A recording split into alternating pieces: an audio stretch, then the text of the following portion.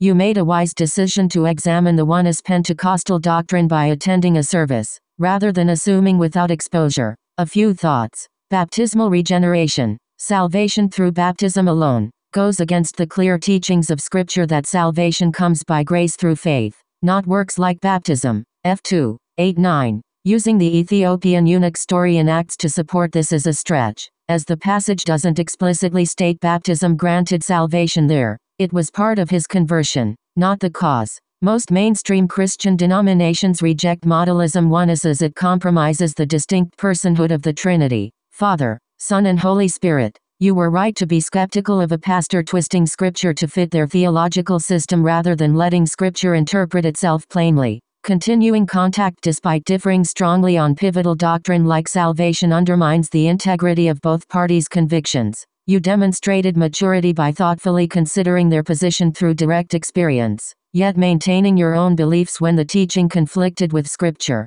That's a balanced, discerning approach. Your faith isn't swayed by superficial appeals or pressures.